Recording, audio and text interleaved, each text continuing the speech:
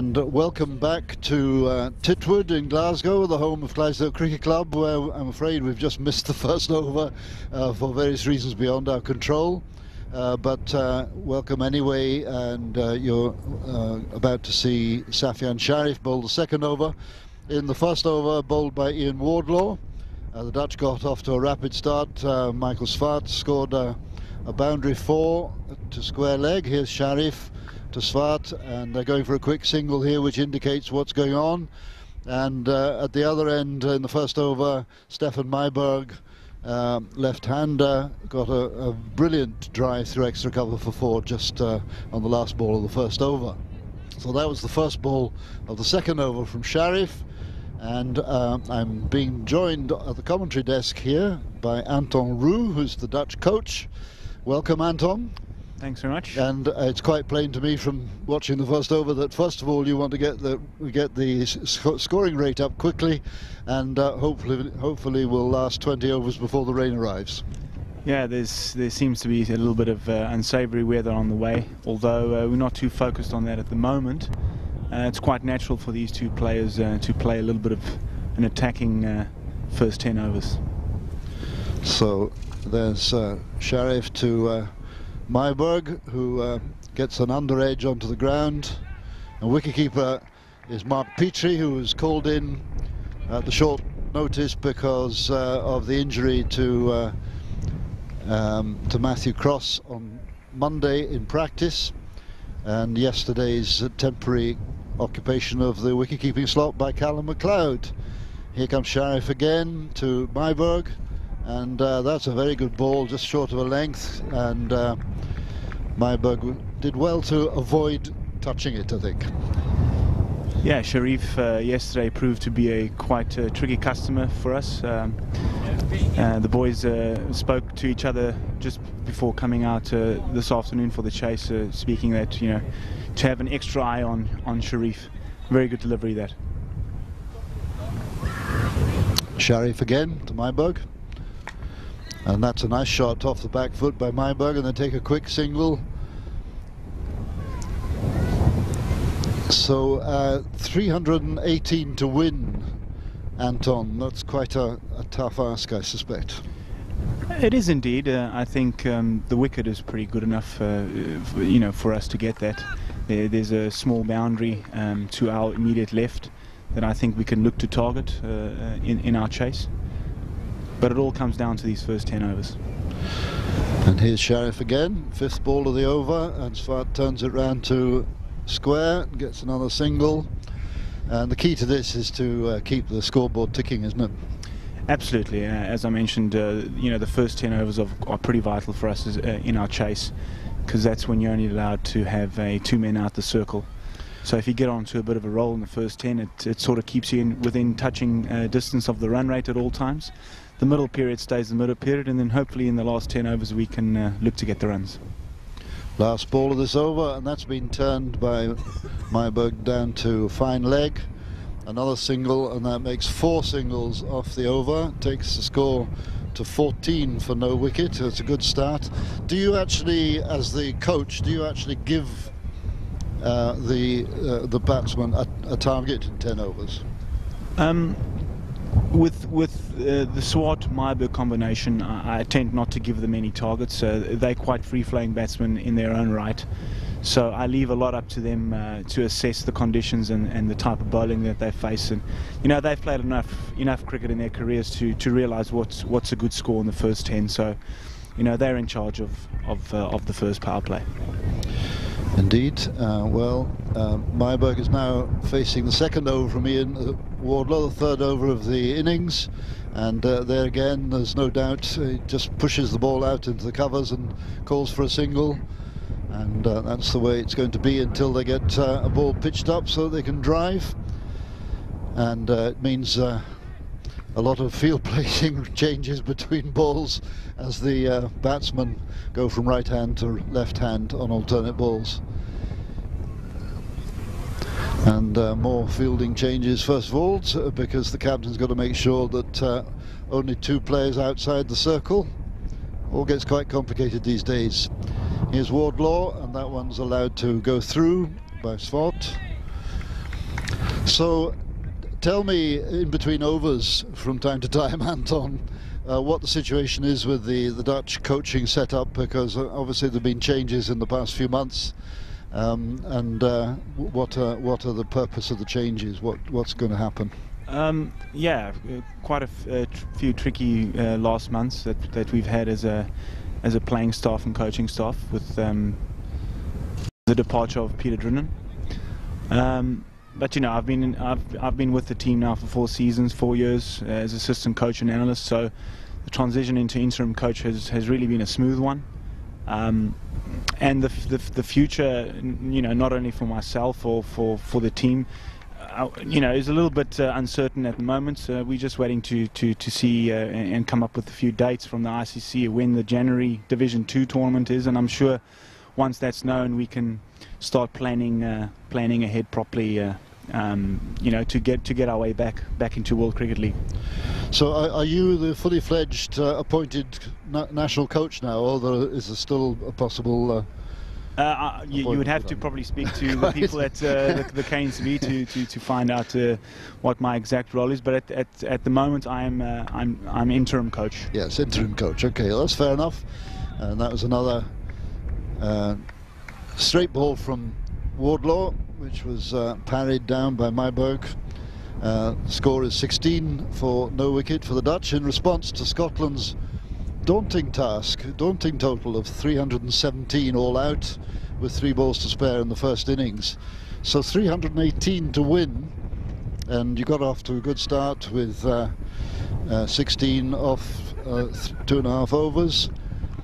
Yeah, I think. Sorry to interrupt you. I think if you look at as we watch the bowler running in here. Yeah, Wardlaw to Myburgh, and Myburgh this time I think gets a slight edge, not well timed, so no run for that one. Yes, you were going to say 318. How do you approach a total like that as a team? Well, you know, there's a few certain you know, areas in the game where you block out to, you know, to make up most of your runs. One is the first 10, being the power play. What we've done as a team is we've tried to break up the middle period into 2 sets. That's the 25 overs, excluding your batting power play. Wardlaw into Myburgh here, plays it a bit uppish, straight to mid-off for no run. As the first drops of rain start falling, I can feel a little bit over here. Yeah, as I was saying, we're looking to break up the middle period into 2 slots, including our power play. So, depending on what we get in the first 10, we try and work it back from the total required, and then we try and come up with a few targets and suggestions of what we're trying to do in the middle period. Okay, let's just pause there for a short break before the next over starts.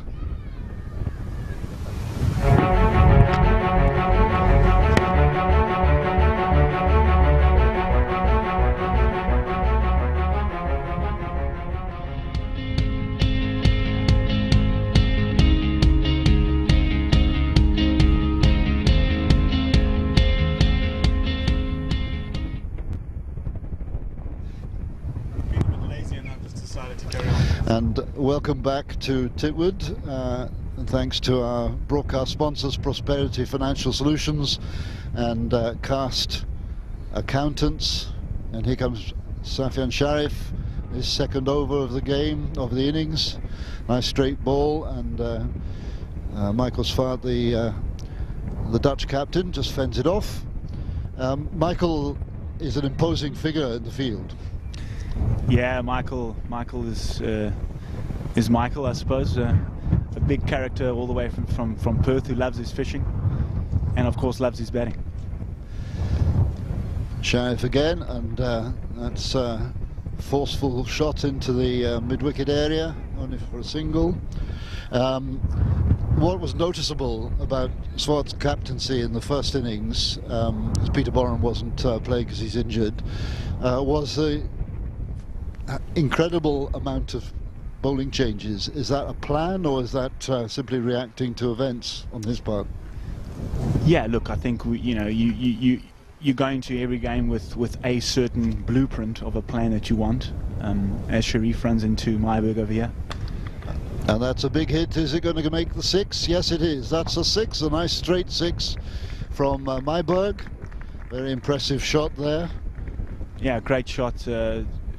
Lofted straight back over the bowler's head for a beautiful 6. It cleared the boundary rope by about 20 centimetres, I would say.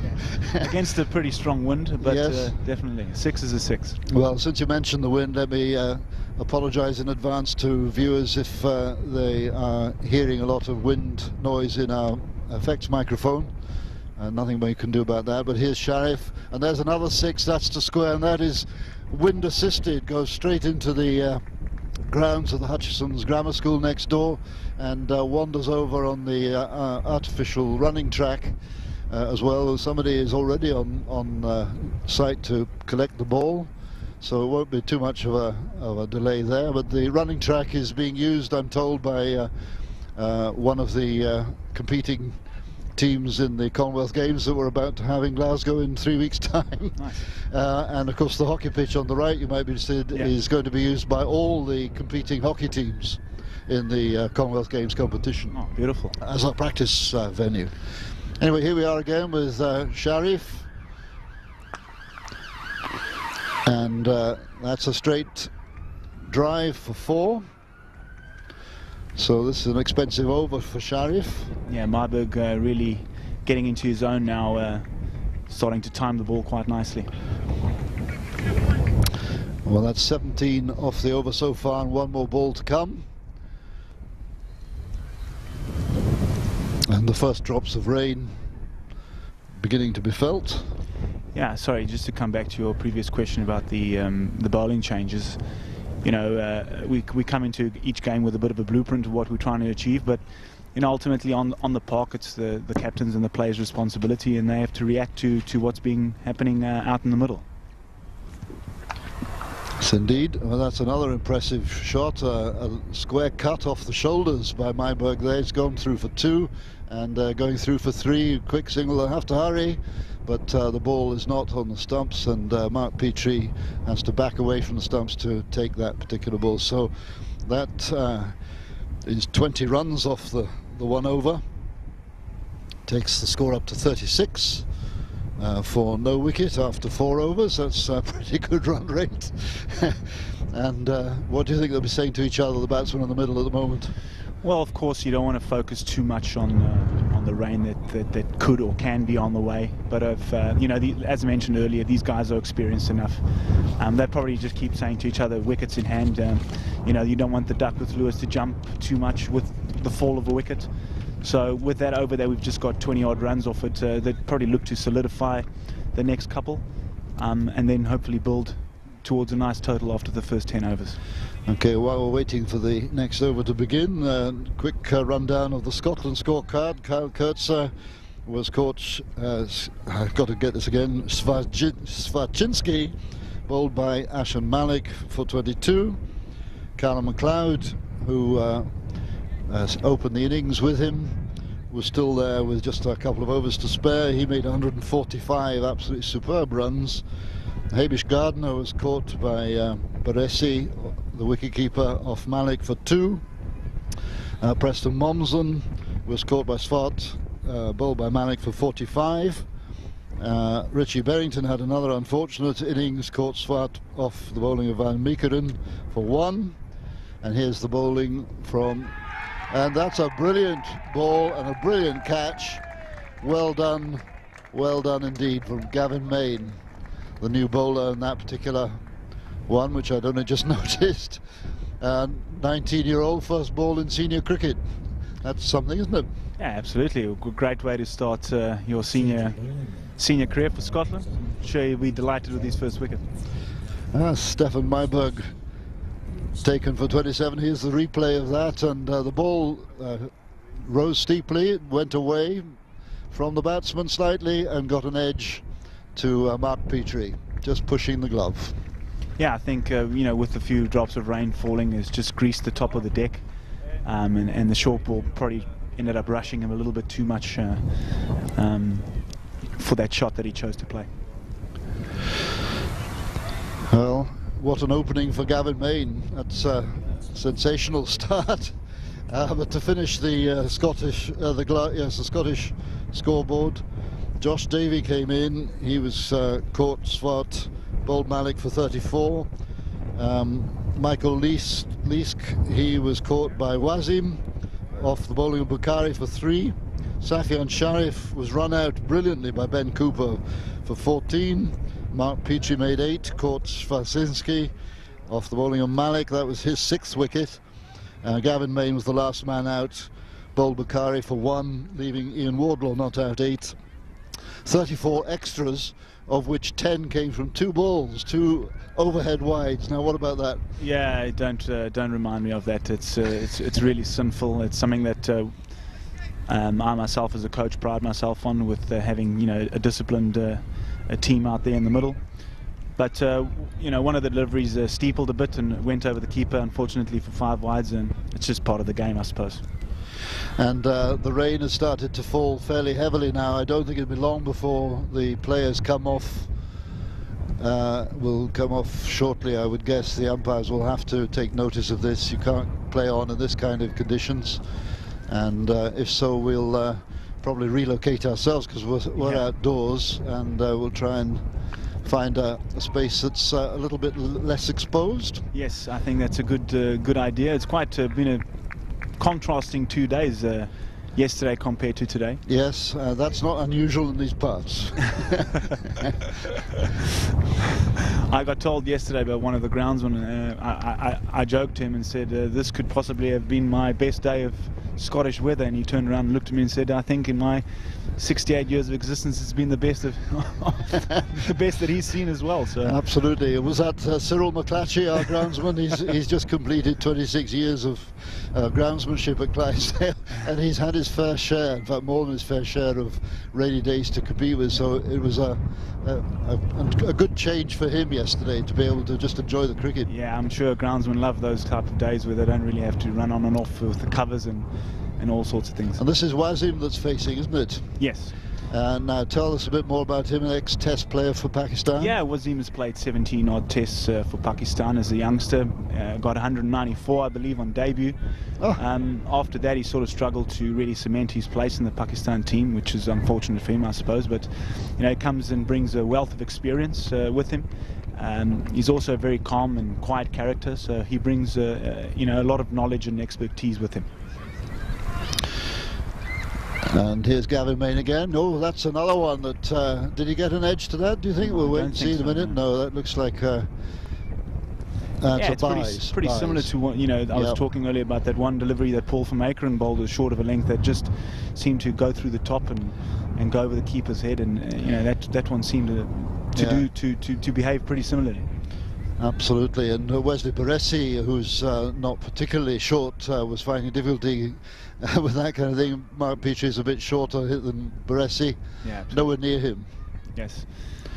Well, we're having a bit of problem with the camera that we use behind the bowler's arm, which has got a lot of water on its lens, but we'll try and do something about it shortly. And that's a wide ball. No ball. Free hit for and Mohammed a free hit to Wazim. follow. Yes. Be interesting to see where he lines this up.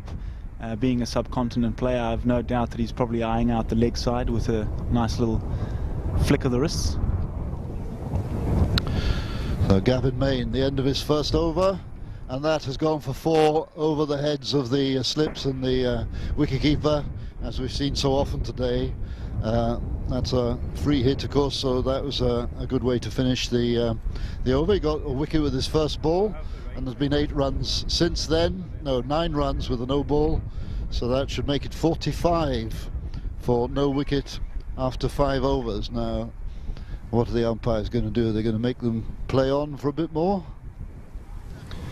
Yeah, the rains, I wouldn't say has stopped, but it has definitely eased a little bit from about 2 minutes ago. So yes. I think the umpires are willing to give it a little bit more of a go. It's now what we would describe as spitting with rain. Yes, absolutely. And we've got a change of bowling here again now, following the pattern, and yeah, Michael Leask coming on to bowl from the pavilion end. Kurtzer marshalling his fielding.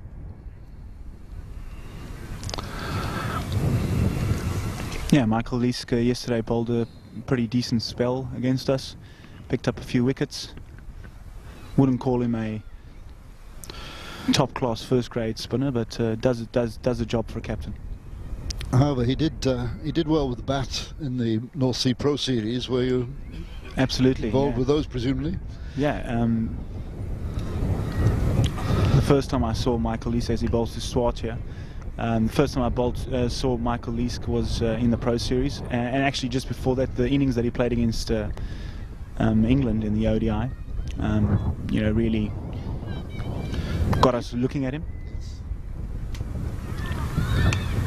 And that's a ball that was treated with respect by Michael Swart, the Dutch captain.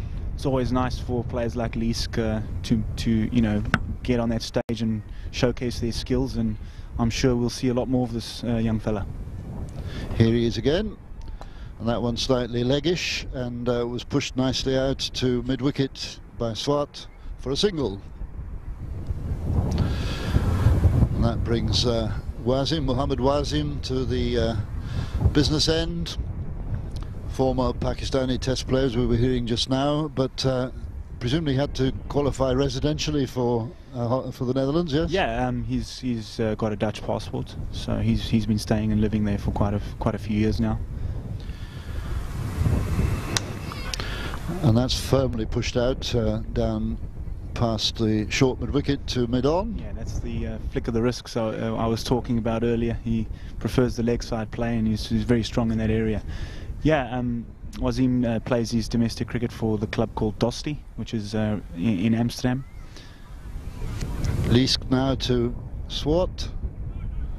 No run. They're getting through the overs quite quickly now. Yeah, of course they're trying to get close to the 20 over mark as quick as possible. Yep. for there to be a game. Both sides have an interest in a result. Absolutely. You know, these three fixtures organised by the two cricketing boards have been, you know, it was just top draw. You know, it's very vital for us in preparation. Oh dear, that's Swart with a life after Ian Wardlaw dropped a very, very straightforward, simple catch. Michael Swart trying to chip the ball over mid-off, didn't quite time it. Straight into his hands, and it's... Yeah, the only excuse can possibly be that the ball will be slippery after that shower of rain just there. Be, yes. But it was a very straightforward catch. You didn't have to move either sideways or forwards or backwards. So that's a bit of a disappointment for Wardlaw. Yeah, these matches have no official status with the ICC, and that's because the Netherlands don't have ODI status at the moment, and that's one of your main targets, to get back into that level, isn't it? Yes, absolutely. It's unfortunate that we didn't play very well in our trip down to New Zealand, which we lost our ODI status. But, you know, as mentioned earlier, you know, these three games, you know, Scotland are using it as their preparation for the World Cup coming up, and these three games for us are also very important to try out a few combinations and get our act together again for hopefully our reintroduction into World Cricket League. Gavin Main now, and that one's been forced into the offside by Mohammad Wasim. No run, and the score remains at 46 for 1 in the 7th over of this response by the Netherlands to Scotland's score of 317 all out in the final over of their innings. Certainly the Dutch will be very anxious to keep the run rate up, because this match probably won't go much longer than 20 overs. If they manage to get to 20 overs, it counts as a result, and from then on the dreaded Duckworth-Lewis comes into operation, which will keep us all on our toes. Everyone, including the coaching staff and all the players, yes, absolutely. Gavin Main again, well played. Wasim decides to take a quick single on that shot. Now, How soon can the Dutch cricket board get back into the ODI stakes? Well, it's not 100% clear as of yet, but what we've sort of earmarked is there's a tournament in the early part of January, which will be the Division 2 tournament, and I would think that the top two teams, the two teams that get into the finals, would then get promotion back into World Cricket League. They'll play part of the tournament that lasts for 2 years or so against all the other ODI nations. Gavin Main to Michael Swart, and straight into the hands of Hamish Gardner. Was that off? It hit the ground first, did it? No, it was a no ball actually. Oh, was it a no ball? Yeah, front foot no ball. Yeah. Front foot no ball, so that's a free hit again. Yeah, absolutely, another lifeline for Michael, who. But certainly Hamish Gardner, he took the ball beautifully. Yeah, great reflex catch, straight to him, but you still got to take those.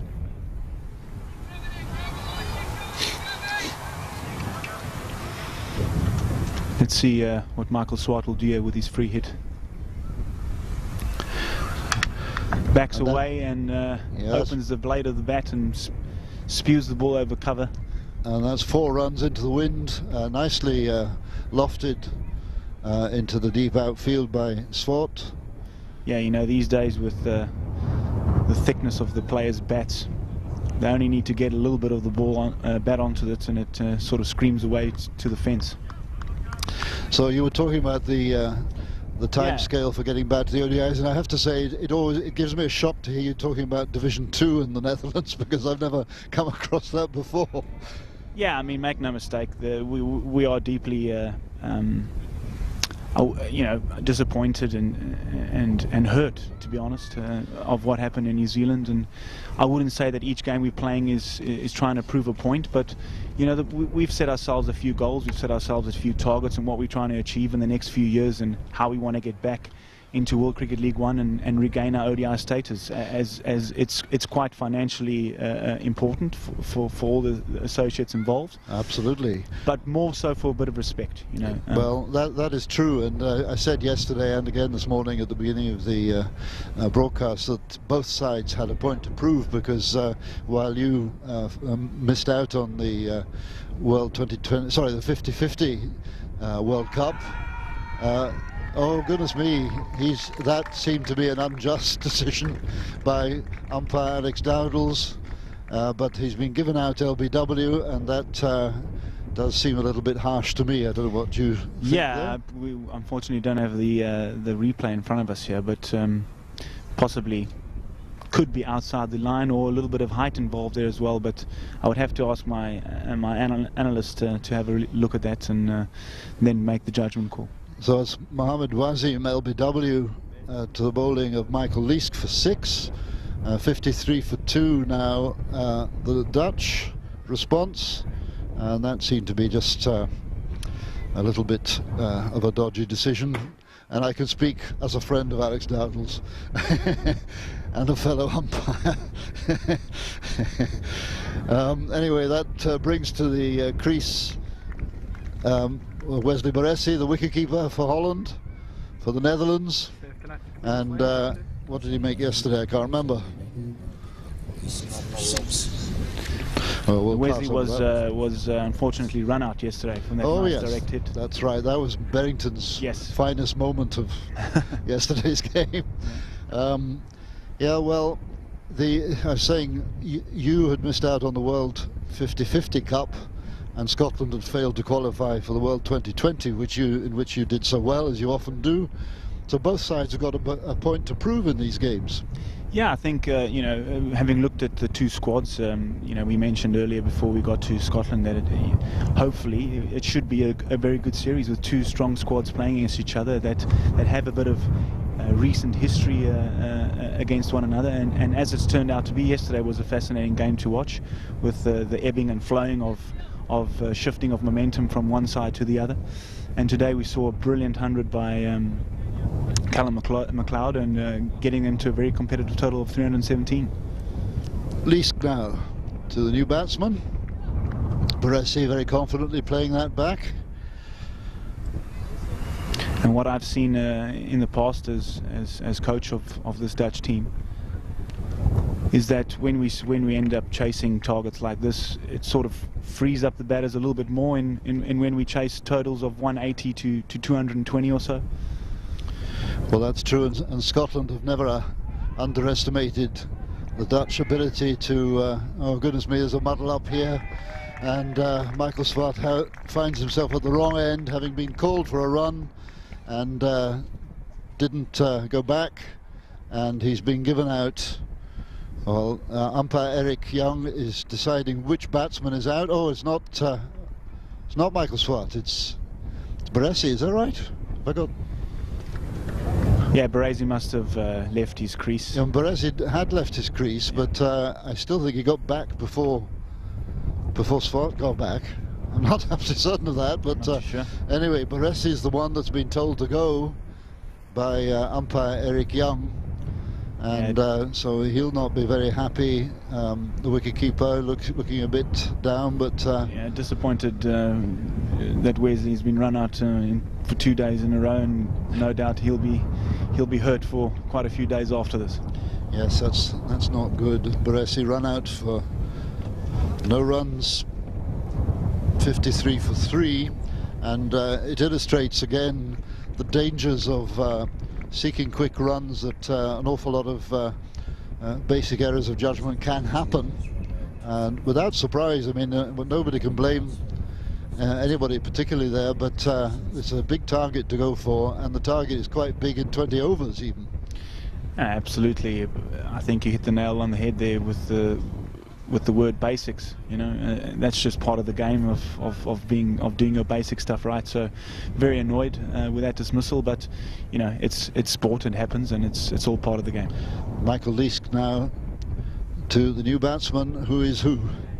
Oh, Swart at that end. It's Swaczynski at this end, yes. Yeah, Eric Swaczynski is right. The new batter. And for the spectators in the ground, there is a Duckworth-Lewis target in the top left-hand window, and at this stage of proceedings the target is 70 at the end of this over, which is not going to be achieved because that is the end of the over, and the Netherlands are 53 for 3 wickets after 8 overs.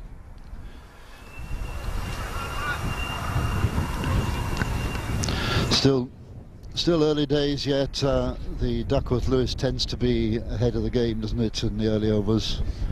Yes, it is, and I think as players, you know, you need to find the balance of trying to keep the Duckworth-Lewis in mind, but also not to try and think of it too much, you know. So well, indeed, because the fall of wickets affects the Duckworth-Lewis target absolutely, quite severely, which makes the previous dismissal that much more annoying.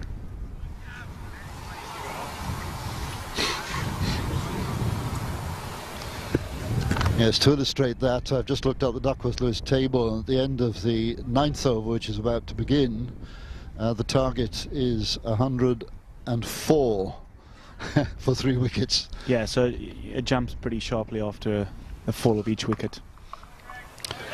Oh! Barrington, is it?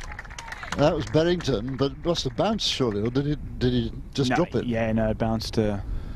Cut the ball straight into the turf. Brilliantly rescued one from 4, direct 4, the one-handed stop by Barrington. Yeah, great stop at backward point. Well-timed shot there by Eric Swaczynski, first ball that he's faced. But an equally better stop at backward point by Barrington. Yep. Well, Gavin Main.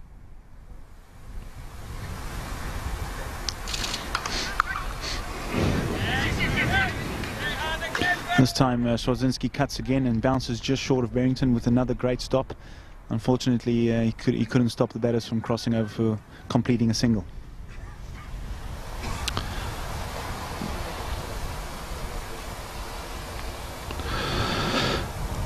Well, the rain has dried up, if that's the word, although the outfield now is wet still, and there's Swart driving to mid-on, just straight to the fielder, no run. Another no ball. Another front foot no ball, which gives Michael Swart another free hit. Well, Gavin Main, until recently under 19, very eager to get every advantage. In his defence, there is a slight rise and slope as you. And again, Swat drives to mid-on. This time the mid-on deflects it further out into the outfield, so there's an easy single there. Yeah, just coming back to the young bowler, there's a slight little rise, you know, to the stump, so he could be just overstriding the last few lengths of his run-up, which means that he's overstepping the front line.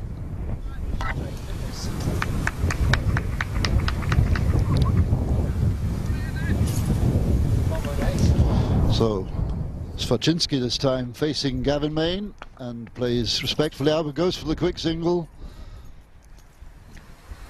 as the Dutch try and get their innings moving again after losing a couple of quick wickets in the previous over. Yeah, you know, Eric is not as free-flowing batter as the previous three guys we've seen playing, so he'll bring a little bit of steadiness to the ship, so to speak. So the last ball of Gavin Main's over. Oh, I've forgotten the no ball that happened, so one more ball to come. Michael Swart seeing a little bit of width there offered by the bowler, unfortunately couldn't capitalise on it.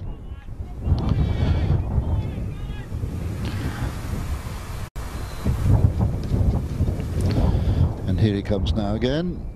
Michael Swart facing, turns it down to short, fine leg. Safian, Sharan, Sharif. Oh, Safian throws it in, goes past Mark Petrie, and the return throw almost goes past him again. And that's the end of the over. And we've got 58 for 3 wickets on the scoreboard,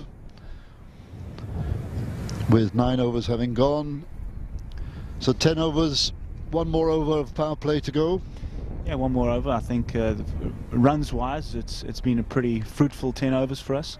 Unfortunately, we've lost the 3 wickets, which we've already pointed out that it makes the Duckworth-Lewis score spike through the roof, so to speak. But if you look at the score of 58 after 9 overs, it's a pretty good start and a pretty good foundation set by the guys to carry on forward. Indeed, and Duckworth-Lewis, I think, goes up by another couple of runs at the end of this over, as Michael Leask prepares to bowl to Michael Swart. Swart turns it round to fine leg. There's no fine leg beyond the circle, but there's only going to be a single.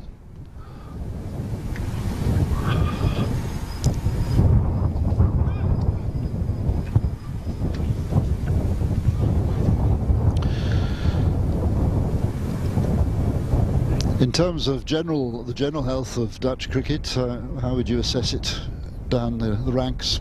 You got plenty of people coming up. There are a few youngsters that I've got my eye on that I've involved in the national setup for the past few months in the lead up to the Scotland series, but I've obviously unfortunately missed out on selection. But yeah, definitely there's a few guys that are putting their hands up to be noticed. But you know, international cricket at this level is quite demanding, and the level is a lot higher than club cricket back home. So the focus for those guys and what I've communicated to them back home is you know, I would like them to start seeing them dominate a little bit more at club level before they make the big step up to international level. As a coach, I've got a responsibility on their careers as well, and you don't want to throw in a guy into the cauldron, so to speak, when he's not quite ready. Well, very wise words there. Scotland, of course, also giving youngsters plenty of opportunities at the moment, but they have the incentive. The youngsters have the incentive of the entry into the World Cup, 50-50 World Cup in February, and there's all to play for in this season for everybody. Yeah, of course, building up to a World Cup is an amazing feeling, and everyone is putting up their hand wanting to catch the plane out of here. The long flight journey to Australia, which I'm sure will be filled with butterflies and excitement. So the boys are pulling out all the stops to be involved in that squad, I'm sure. Well, that's the end of the 10th over for the Blues, the end of the power play for the Dutch there. So the score is 59 for 3 wickets. Only 1 run scored off that over.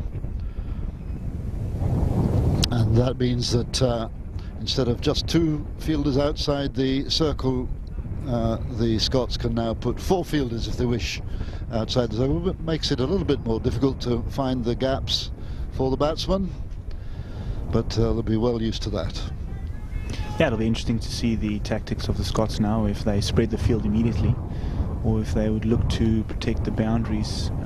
I would think if I were in their position, I would keep the field in a little bit longer to put a little bit more pressure on the opposition. But hopefully we can counter that with a few more attacking strokes. Well, Michael Swart about to face the bowling of Gavin Main. He's the Dutch captain for this particular game, so he'll want to lead from the front. He's on 17 at the moment, and Swaczynski at the non-striking end has just come in. He's on 2 not out, 59 for 3. The game in the balance, but bearing in mind Duckworth Lewis, the target now is 108 at the end of this over, and that's almost double what's on the board at the moment. So Swart takes his single. Yeah, unfortunately yesterday Michael Swart could not kick on from his beautiful 60 that he got yesterday, and I think today was a good example of, from Callum McLeod getting a good start and really pushing on and getting a big 100, and that, that tends to be the difference between setting up targets of 250, 280, and eventually they got to close to 320. Good lesson to be learned, because I think yesterday Callum also gifted his wicket away to us, which started the rot, so to speak. Absolutely, and that's another good ball from Gavin Main, but slightly wider, and Swaczynski declined to play a shot at it. You've always got to make the batsman play at this level of the game. Yeah, with the new ball you're looking to put in an area of uncertainty for the batters, hopefully get it for fuller length to make the ball swing as much as possible, and hopefully looking for some seam movement.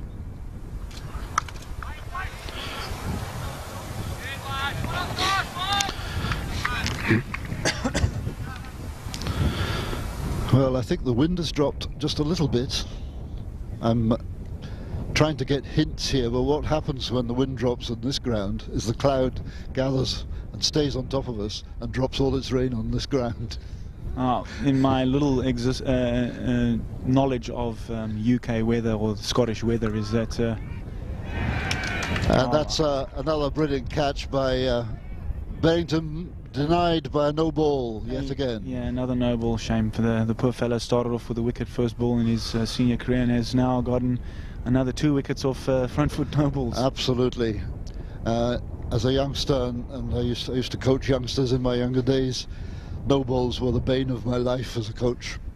Yeah, it's part of the basics of the game, but I'm sure the guy's got a lot of adrenaline running, pushing through him, so he's charging into the wicket a little bit more, as mentioned earlier, with that little rise at the wickets. Here he runs in for his ball to Swaczynski. And that one's turned to leg, will only be a single because there's a square leg out there ready to field it, and that's Michael Leask out on the boundary at square leg. I'm sure the young man will look back on today and learn from his experience and his mistakes, and I'm sure, speaking with the coaching staff, that they'll set those things right in the near future. Yes, indeed. Here he is again, and that's an edge which eluded Preston Momsen at the slips, but I suppose could go down as a technical chance, but it was deflected wide of Momsen and went for 4 to the boundary. Michael Swart living a pretty charmed life at the moment, and getting away with a few no balls and edges here and there.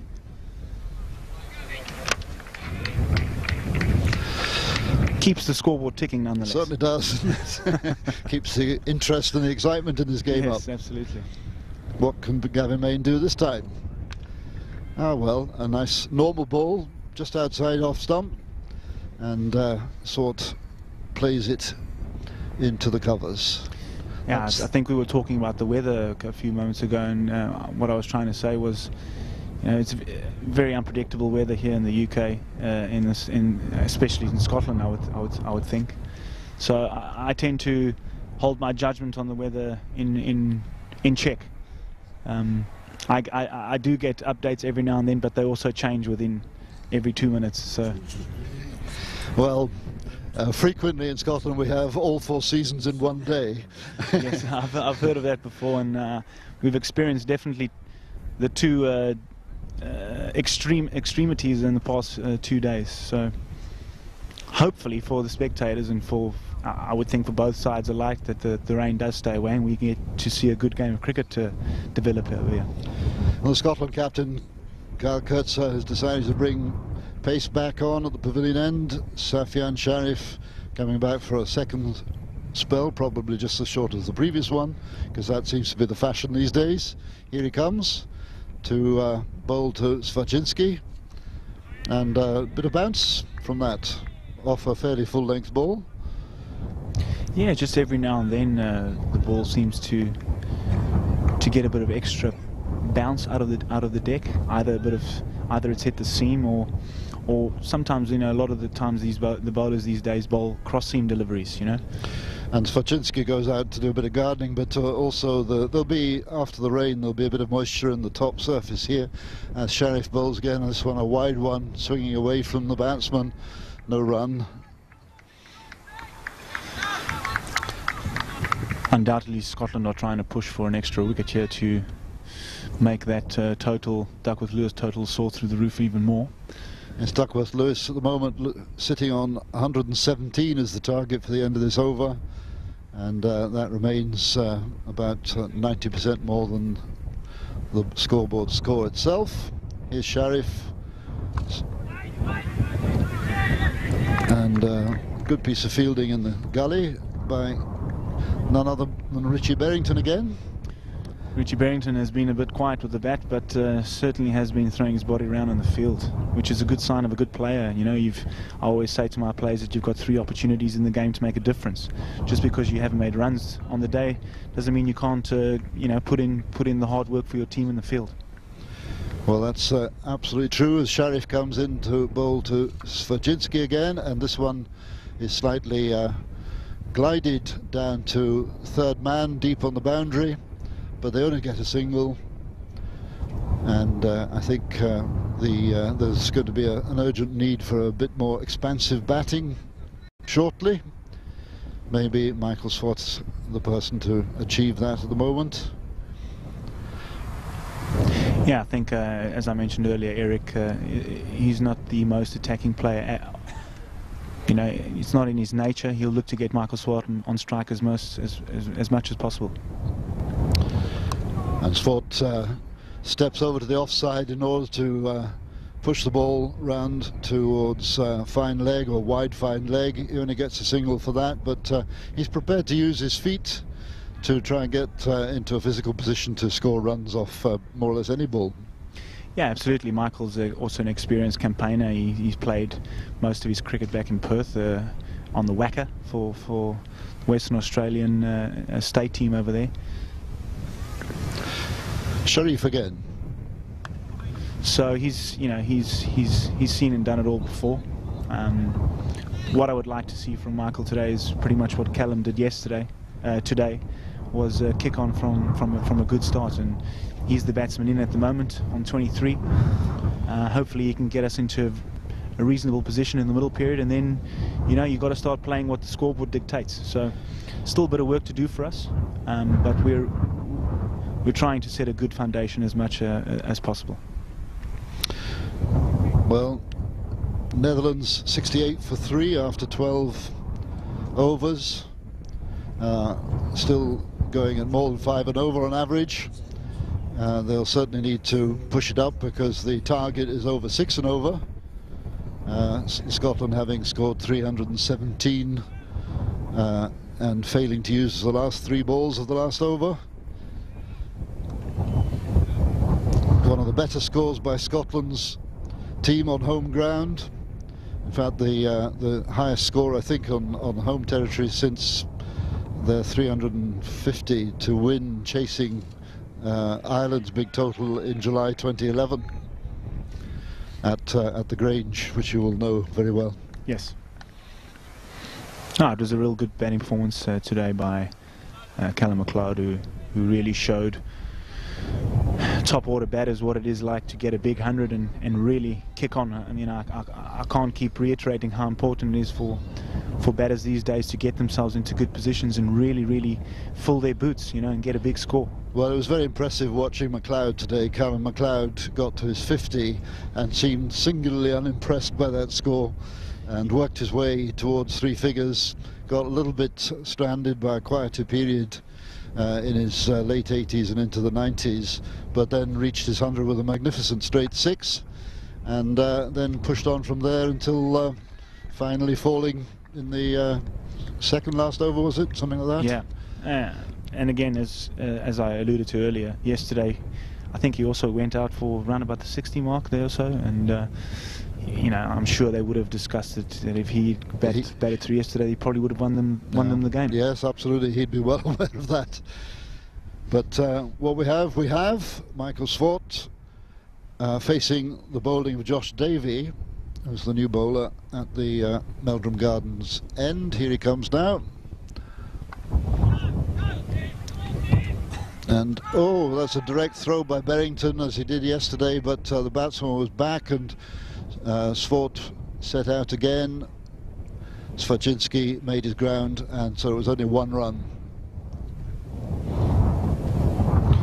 Yeah, Berrington cropping up again in the fielding department. It's really good to see from a coaching point of view how a guy can pick himself up from disappointing with the bat 2 days in a row, but really trying to make a difference for his team out in the field. Well, he certainly has his radar switched on, there's no doubt about that. I wonder how much he practices that. You'd be surprised how much the guys practice these days of those things. I think since the days of John T. Rhodes setting the bar of fielding standards, everyone has tried to emulate or at least copy the training methods and standards that those guys have set for us back in the day. So credit to the new generation these days, who really throw their bodies around and they do, you know, train these things on a weekly basis. Well, that's clear from watching them. And that ball by Davey was down the leg side. It was pushed out towards square leg by Svaczynski, and then Safian Sharif threw a grossly overthrown ball, which had the Scots fielders scurrying to clear up behind Mark Petrie, the wicketkeeper. Into the wind, that throw as well. Must be all the gymming that he's been doing. That's right. Sharif was playing for the home club here at Clydesdale the last 2 seasons, so he knows the ground quite well. But anyway, here's Josh Davey again. Michael Swart gets an inside edge which avoids the stumps and goes down to Sharif at fine leg. A single is scored, and that's the end of the over. Again, 3 runs in that over. 71 for 3 after 13 overs, and in the 14th over, the Duckworth Lewis will be 115, which is another couple on top of what's there already. It's a kind of it's a bullying figure, isn't it, the Duckworth Lewis? Absolutely. But again, you know, as players, you've just got to try and find the balance of how much do you let Duckworth Lewis dictate of what you're trying to achieve out in the middle. So Sharif to Swart, who again moves slightly to the offside in order to push the ball out into the gap. And I think yes, yeah, absolutely. What people have got to realise as well is that, especially from a playing perspective, having been playing so many 2020 cricket in the past few months, 50 overs these days is quite a long time out there. So there's a lot more time than you think as a player. So I think the situation at the moment calls for a little bit of calmness. Oh, that's a good ball from Sharif, just rising more than the average, and forcing Svaczynski to avoid the bat. Now the Dutch have always had one over Scotland, not necessarily one over Ireland, in having had one or two very distinctive victories in World Cup cricket, which Scotland have never managed to achieve. In fact, we haven't been in the 50-50 World Cup for about 3 World Cups now. Is that a source of pride to people in Holland generally? Are they aware of this outside the cricketing world? Our record against Scotland? Yes. No, your record in the World Cup. Oh yeah, we've definitely got an immense sense of pride in our record at the World Cups. In fact, our build-up to the Bangladesh 2020 World Cup was started with a video clip. Oh well, Berrington again. Berrington again. The man Berrington is all over the ball in the field today. Yeah, we started our ascent to the 2020 World Cup in Bangladesh with a video clip that reminded us of our famous victory against England at Lord's. Yep. Which sort of got the hairs tingling and the bloods pumping a bit for our guys. And I think the main message there was, if you had to speak to anyone outside Dutch cricket and you ask them what do you think about when you hear Holland Dutch cricket, they always talk about that victory at Lord's as a memorable one, and rightfully so. But we wanted to go there and create our own history, you know, and be remembered for something completely different. And little did we know that we were going to beat England again, but you know, that run chase against Ireland was unbelievable.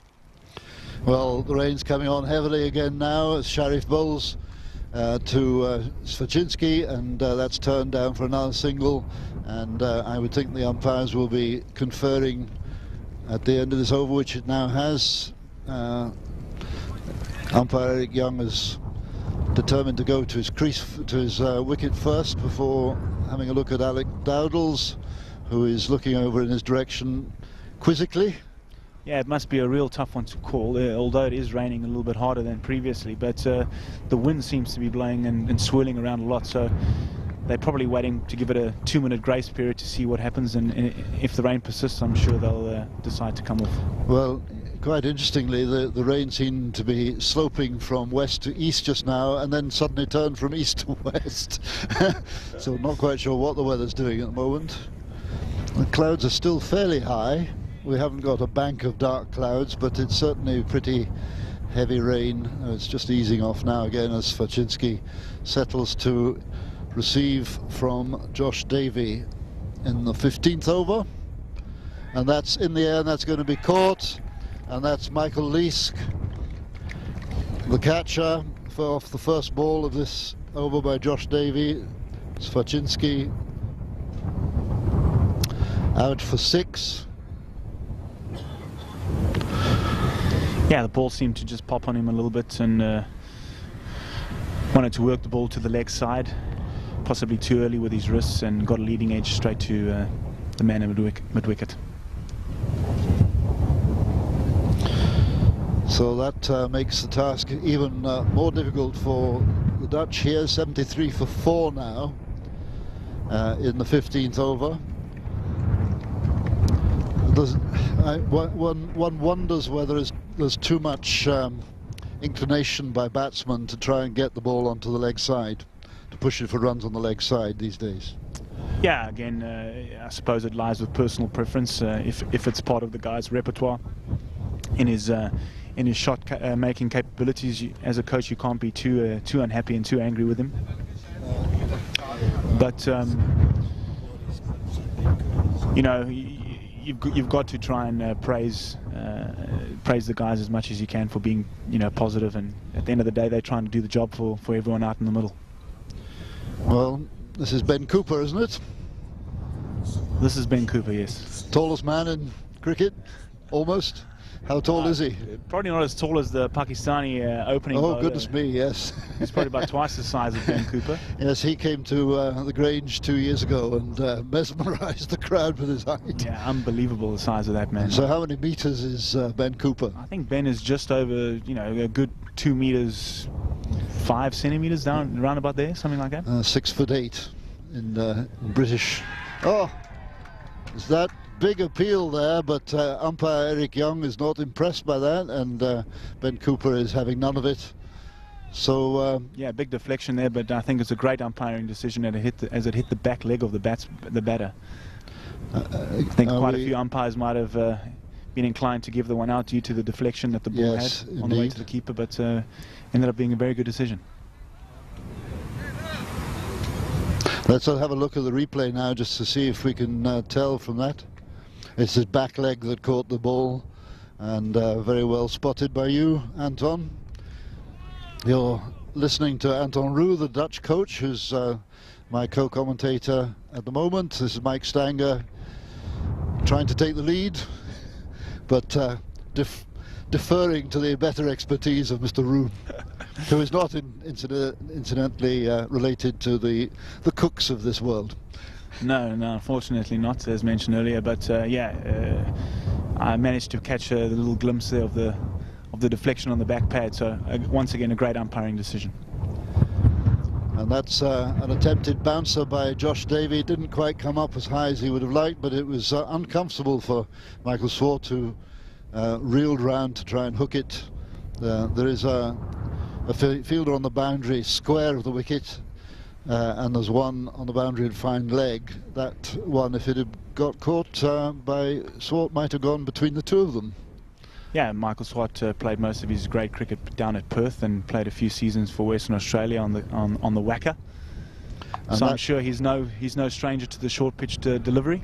Well, that was a short pitch delivery again from Davey, and this time it bounced a bit higher and gave Swart an opportunity to get his bat behind it, and it went straight to Michael Leask on the boundary at square leg, which brings the left-handed Ben Cooper back to see if he can survive a second ball from Josh Davey. Yeah, and just having a look at Michael Swart at the other end, there seems to be in a little bit of discomfort from that previous delivery from Josh Davey, who might have hit him somewhere in the midriff. And again, Davey beats the bat. I think Cooper took the bat away there. And that's the end of a very interesting over. 75 for 3 now. Two very attacking cricketers at the crease at the moment for the Netherlands.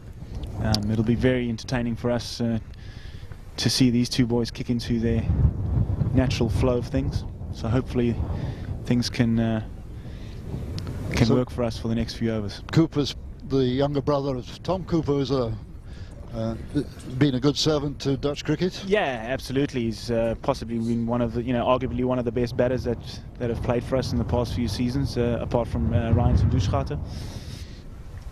Tom's made a real good impression on our team and has done really well in the past few seasons, and rightfully so has been selected to represent Australia A in their upcoming series.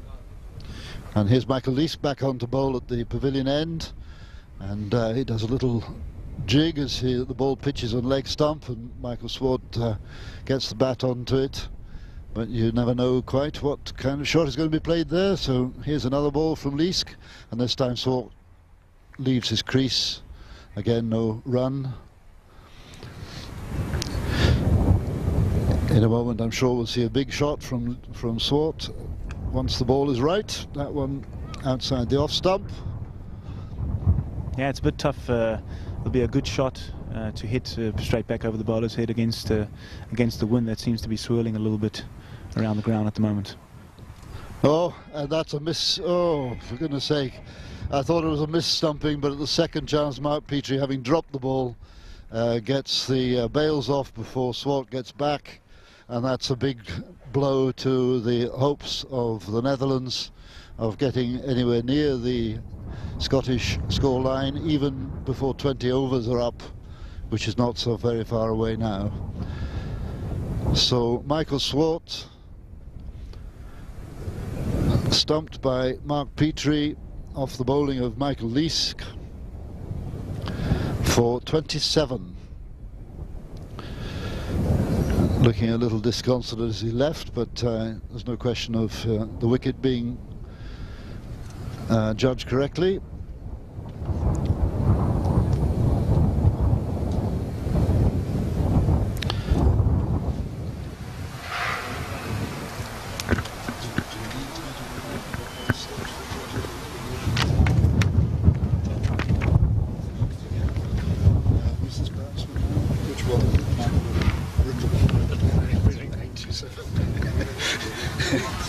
Oh, we've just been playing the game of cricket bingo again, because the new batsman who's one of two batsmen wearing the number 97 on his back, and this one is Michael Rippon, who's come in to take the place of Michael Swart, who was stumped Petrie bowled least for 27.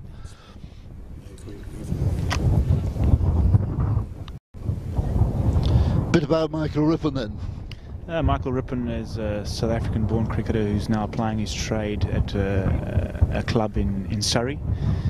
He played a few seasons. He was on trial and part of the squad in Sussex, so he's got a bit of UK experience about him. And he starts off absolutely brilliantly with a square cut for 4.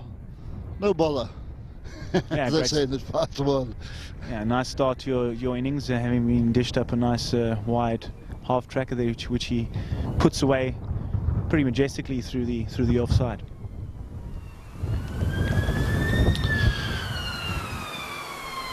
So at least the final ball is over now, and that's on the target, and Rippon just pushes it out into the short mid-wicket area, and that's the end of that over. 5 off it and a wicket, so that makes it 80 for 4 wickets. Yeah, Michael Rippon, a unique cricketer, as he's a left-arm Chinaman bowler. There's not too many of them around in world cricket, so it's always exciting to see a bowler of that type to do his thing in international level.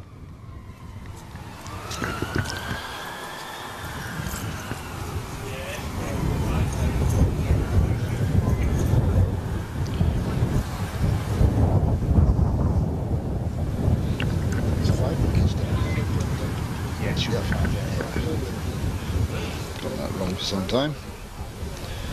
Was misled by the scoreboard into thinking only 3 wickets had been down, but it's 5 wickets down now.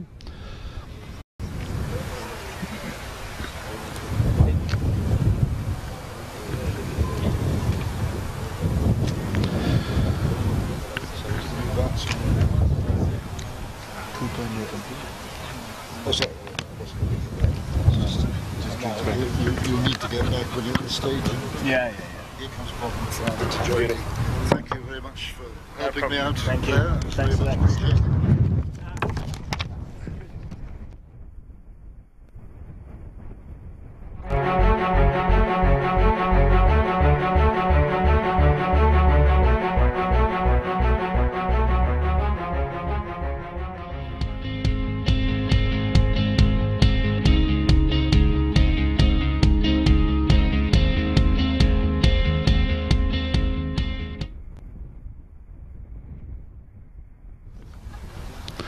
And welcome back to Titwood in Glasgow, the home of Clydesdale Cricket Club, which is staging 3 50-over international matches between Scotland and the Netherlands this week. This is the second one of the week. Yesterday it was in brilliant sunshine. Today it's been overcast all day and exceedingly windy, increasingly windy, which is causing problems both on and off the field. And the third match is due to be played on Friday, and I say due to with very careful word choice, because the weather forecast for Friday is not at all hopeful. A lot of heavy rain is forecast for this part of the world. But I am joined with a ray of sunshine, by a ray of sunshine in the form of former President Bob McFarlane of the Scottish Cricket Union, or Cricket Scotland as it's now called. Oh dear, and there's the wind taking my papers away, but Bob, take over from me and let me know your impressions of the match so far, please. Cheers, Mike, and good afternoon, everyone. Absolutely howling gale starting to blow here now at Titwood, and Scotland with the upper hand at the present time. 80 for 5 now, the Dutch, after the dismissal of the last batsman there. The DL now sits at 180, so a very tall order for the Dutch to get out of this hole now, Mike. And 317 looks a long way away. Absolutely, absolutely.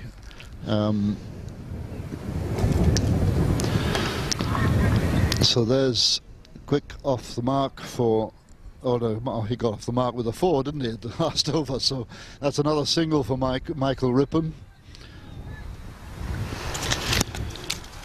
Yeah, Rippon following on from his positive knock of yesterday, his confidence will be high. Very good 49 not out yesterday at the death for the Dutch. It's, a much better, more disciplined bowling performance from the Scots today, Mike.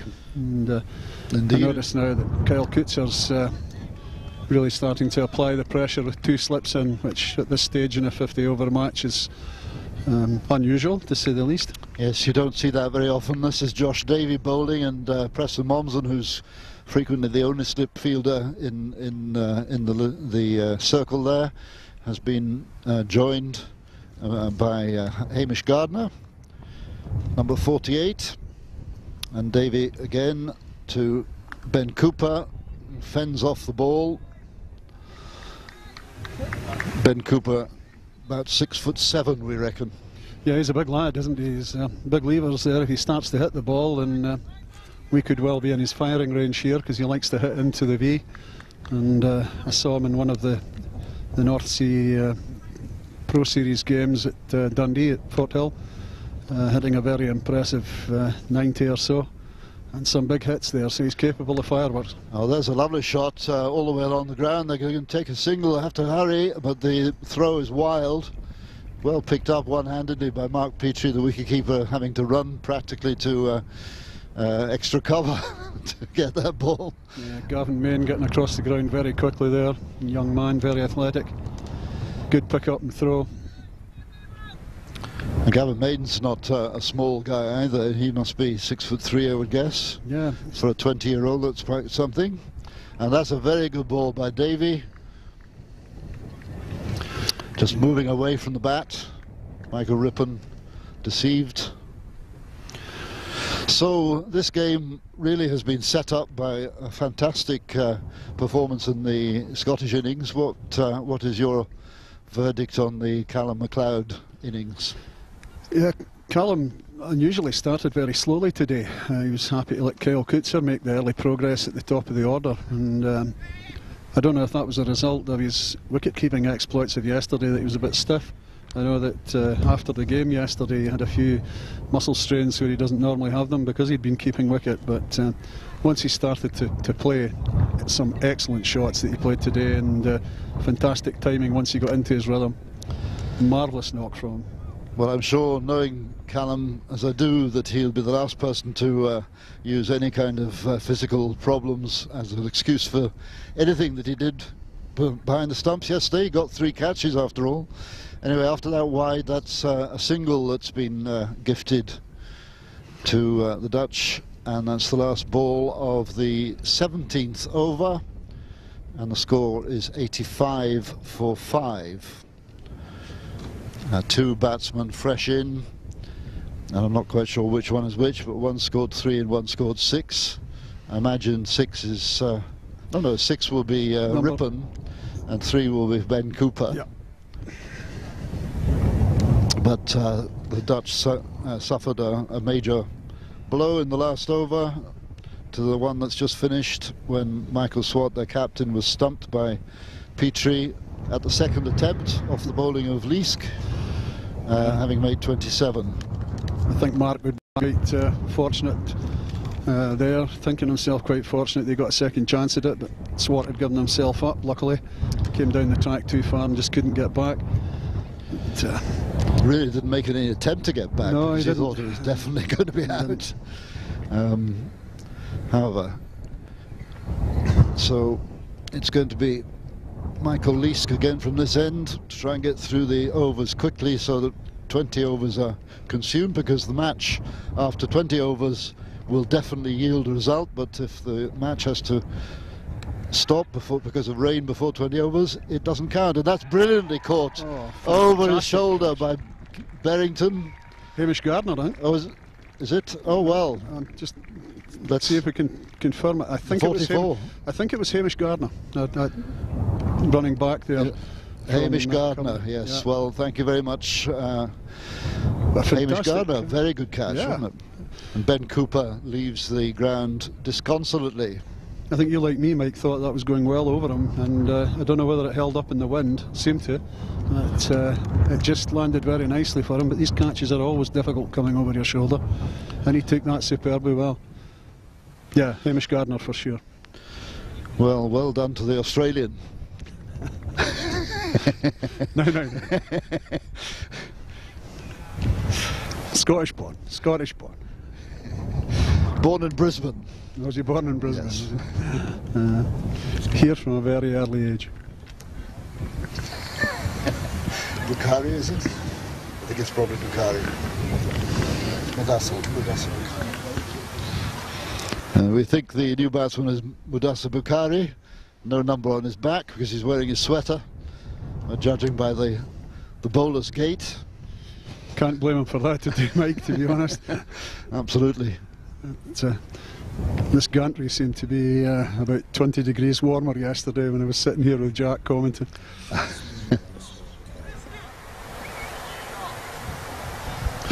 And another wicket to Leask.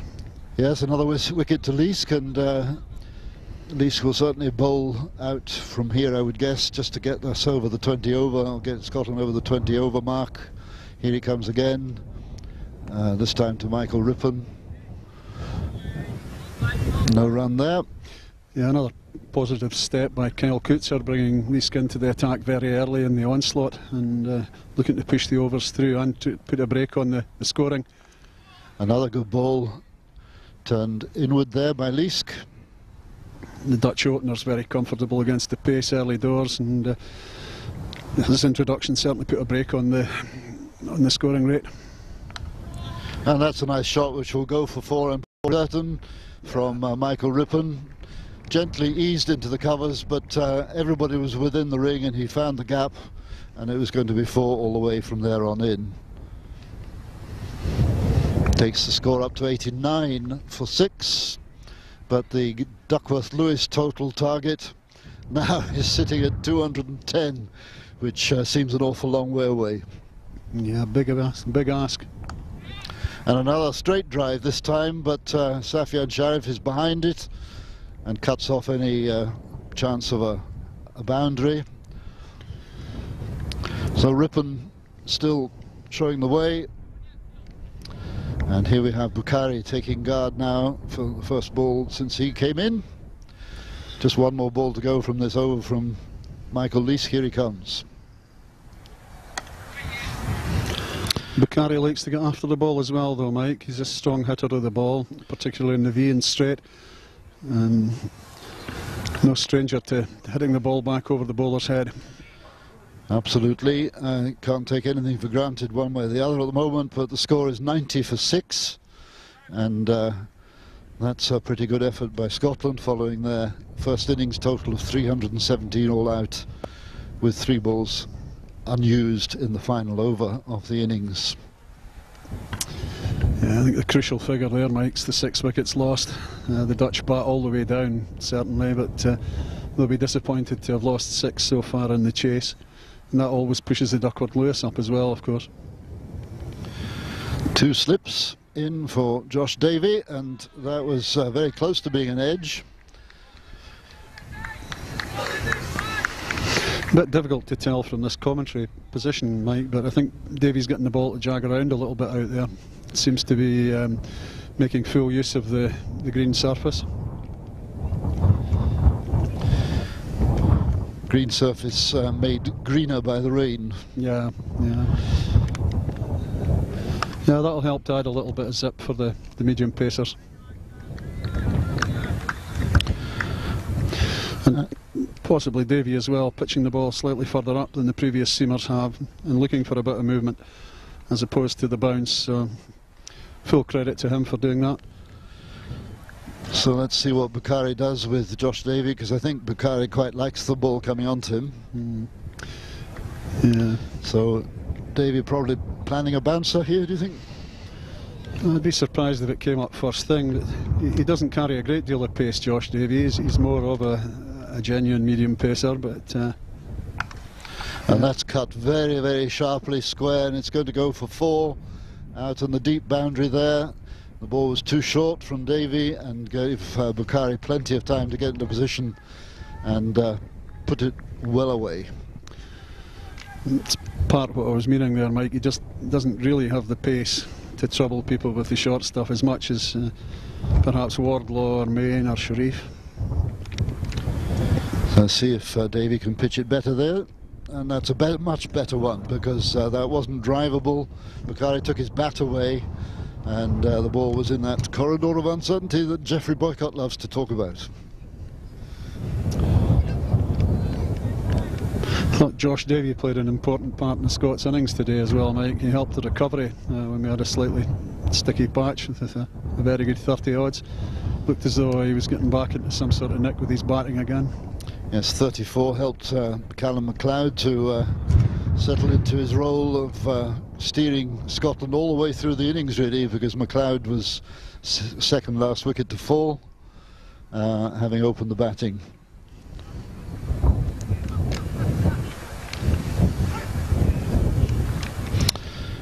Well, it's getting to the shivering stage here, isn't it, at Titwood today? Yeah. Temperature's dropped. The wind has increased and seems to be coming from all directions at once, and that's a nice shot from Bukhari, but Michael Leask is out there on the boundary to save it from the boundary, and so only one run there, and that's the end of the over. They'll be pushing hard to get this over in, because you'll know this ground far better than I, Mike, but I was always told that if the rain is coming, it usually comes from roughly to the right of our commentary position here, and it's starting to look a bit filled in over there now to our right. So I don't think the rain is that far away, if it's coming at all. Well, they say here, if you can see the hill in the southwest area, it's going to rain. Sorry, if you can see the hill, it's not raining there, but it will be about to rain here. And if you can't see the hill, it's already raining. Yeah. So Leask has the task of getting us over the 20 over mark to make this a match that will have a result. And here he goes, first ball to Bukhari, and Bukhari hits a 6 from it. Absolutely brilliant. Clears the boundary by about 10 or 15 yards. No question about that, but there's absolutely no chance of getting up to the Duckworth-Lewis target from this over, so nobody will worry about it too much. Replay on the screen right now. Lovely clean shot. Lovely clean shot. Good use of the feet coming down the track to Michael Leask. Promptly hit it back over the bowler's head, clearing Safian Sharif on the long on boundary here by a good 15 yards. Strong hit by Bukhari. And the ball must have gone out of the ground, because there's now the usual wait until somebody goes and collects it, and the third umpire, Jim McClymont, is coming out with another box full of alternative balls. Wonderful sight to see Ian Wardlaw there helping Mr. McClymont. Wardlaw running out with the new balls as they see the rain approaching, with 5 balls left to bowl before the DL kicks in. Pick a ball, guys, and pick one quick. All these funny rules that cricket has. Yep. Well, we've all been there, I think.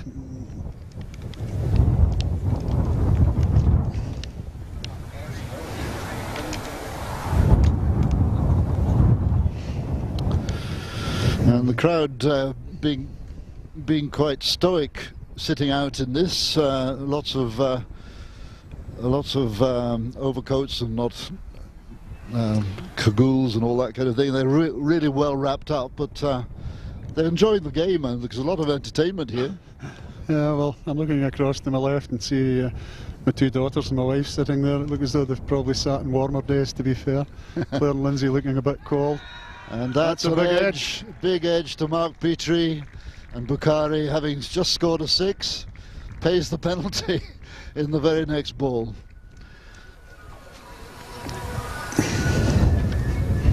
And another wicket to Leask. Yes, another wicket to Leask. That makes, is it 3 or 4 to Leask? Sorry, I'll have to count back in a minute. I'm trying to work out. Bukhari, number 8, made 11, did he? And Petrie showing his class as a wicketkeeper. He'll be keen to stake his claim to go to the World Cup, of course, in February in Australia. He's one of several wicketkeepers with a chance. Yep. For Scotland.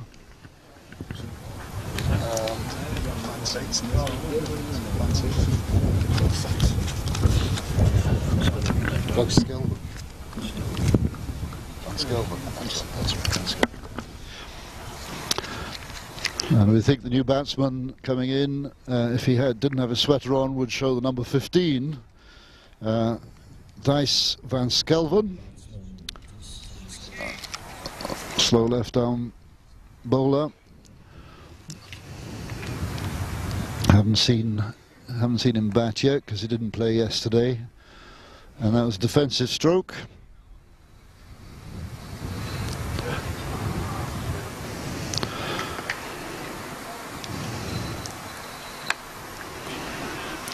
And another one, another dot ball for Least, 2 balls to go.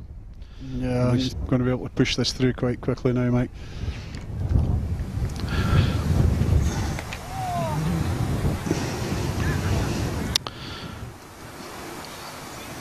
Another one of these breeds of left-arm bowlers that bat right-handed too, Mike. I know, that's right. Very tiresome, isn't it? Difficult for us to... Last ball for Leask, and that's another dot ball, so that's the end of that over. And the score is 102 for 7. And let's go for a break at this point.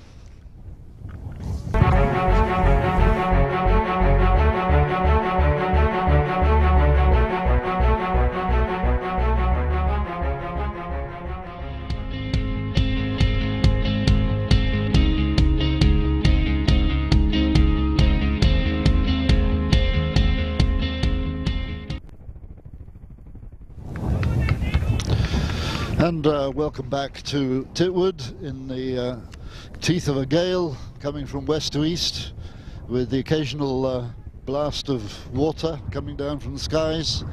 But the Scots have managed to bowl 20 overs at the Dutch, and there's the first ball of Josh Davies over, and their latest over. The score is 103 for 7 now, but after 20 overs the game becomes an official game, and the result will be a result whatever happens weather-wise. Now, if the game stops right now, Scotland will have won by a considerable distance, because the Duckworth-Lewis target currently sitting on the scoreboard at this moment says that with 7 wickets down, the Dutch should be on 250 if they had a chance of winning. Well, then 103 for 7. And Scotland are in a very strong position. There's Davy, and there's another ball that defeats the bat. I suspect we don't have very long to wait to the end of the game one way or another, whether it's weather or cricket. Yeah, they don't look particularly comfortable against Davy here. Davy's bowling a good spell. He's, as I said earlier, seems to be shifting the ball around a little bit. And I'm surprised actually Scotland haven't put a gully in catching here, because they seem to be looking to squeeze things down that way. And that was on the middle stump, so defensive played by Van Skelven. Scotland's innings of 317 really was a game winner, I would suggest, even at this stage, with 145 of those runs coming from Callum MacLeod. There's Davy, and that was another very close edge, close to being an edge by Van Skelven. This went straight through to Mark Petrie, who's standing a bit deep, I think, for this pace. Possibly, but I think that might be Davy varying his pace slightly to see if he can get a bit more movement around. He's capable of pushing it back to where Mark Petrie is just now without problem. But you could be right. The carry seems to be varying slightly. That's a faster pace ball, straight out to mid-on.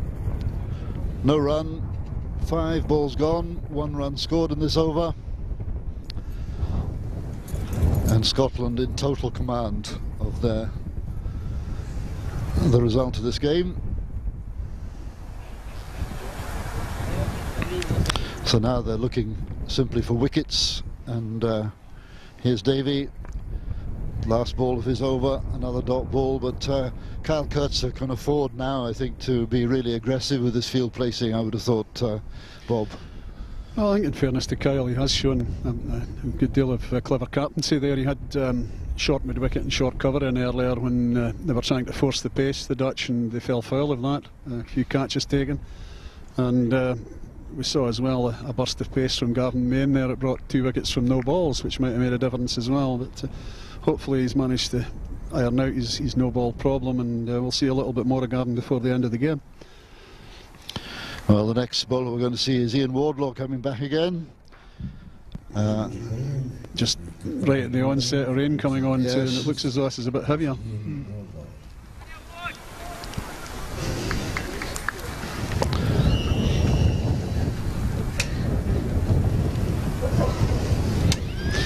Yeah, the Callum MacLeod innings and the Scotland innings, Mike, was exceptional and built on a few partnerships throughout the innings, with Momsen and Davy in particular, 2 really strong partnerships there that carried the game away from the Dutch. And the Dutch without the regular skipper Borden today, I don't know if that had an influence on it at all. But anyway, it's Wardlaw.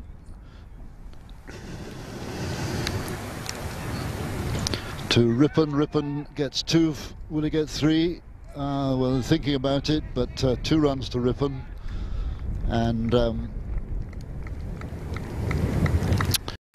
Wardlaw, of course, he's attached to Yorkshire, plays a lot in the second team, like many Scots these days.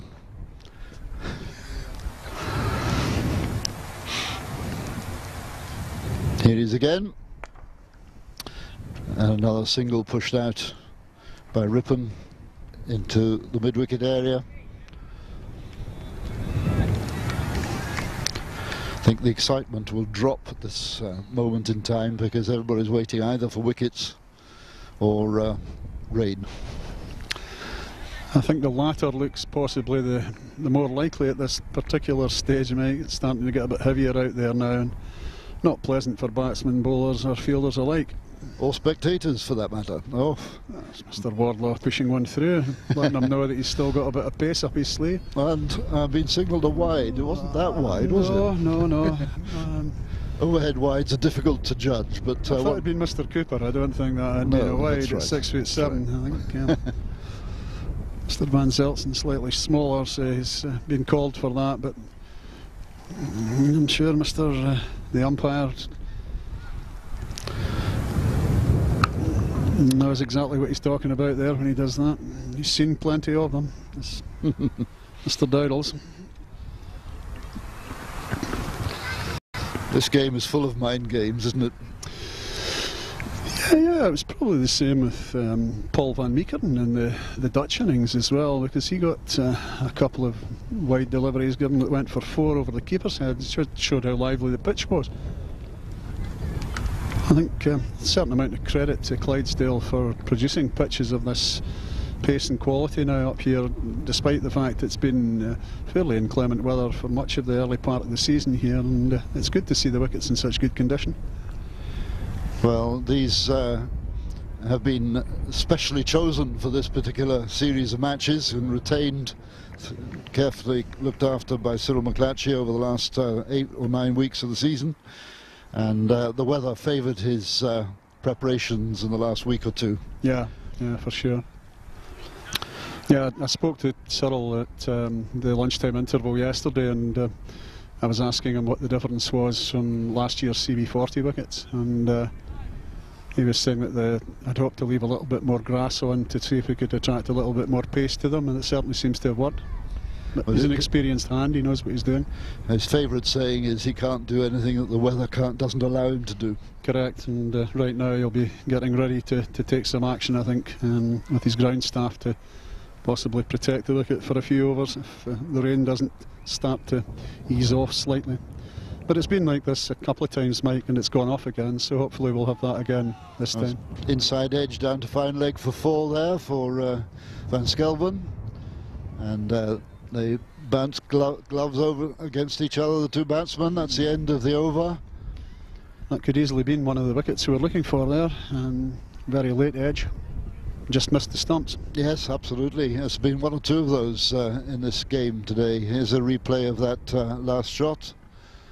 Yeah, well, inside edges frequently go onto the stumps, don't they? But the score now is 111.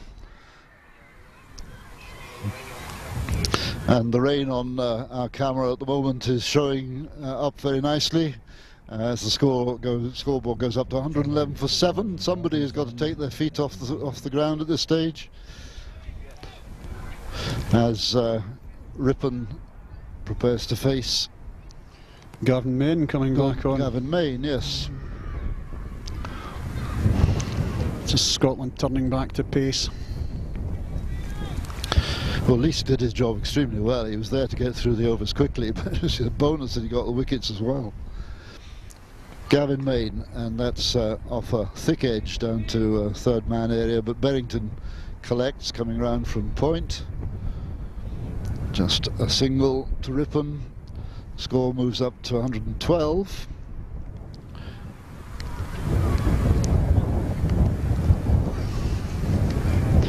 I don't think Scotland will be too worried about giving away the single there to Michael Ripon, getting a chance to look at the other batsman. Runs really are not the issue at all now. It's wickets. The tail of the rest of this match will be how quickly can Scotland get these last 3 wickets, and will they do it before the rain takes them off permanently? Because the rain is quite heavy again. It's as heavy as it has been.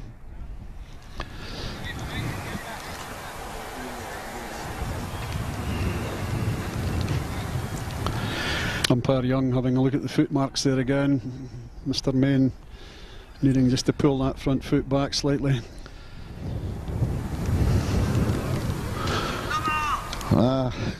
There's the no ball again. Bit predictive there, perhaps. Yes. And a free hit being signalled. But there's, they always say there's nothing more miserable than a cricket ground in the rain, but there's nothing as glorious as a cricket ground in the sunshine we had yesterday. Yeah, totally different conditions. And that's high and over the infield, but it won't get to the boundary. Can't see who that is that's chasing it over there. Coetzer, Kyle Coetzer's down there, fine, yes, the lone okay. figure backward of the bowler.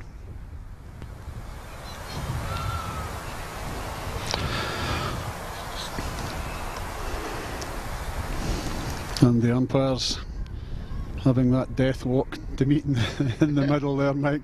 Never a good sign if you're playing. Yes, they're coming off now. Offered the rain to the players. And 4 balls into the 23rd over. The Dutch batsman looking a bit reluctant to go, and the Scots fielders quite happy to disappear. And as we watch them come off, I think we will try and relocate our commentary position so that we're a little bit more in the shelter of the doorway. Or other than that, I've got an umbrella to offer you.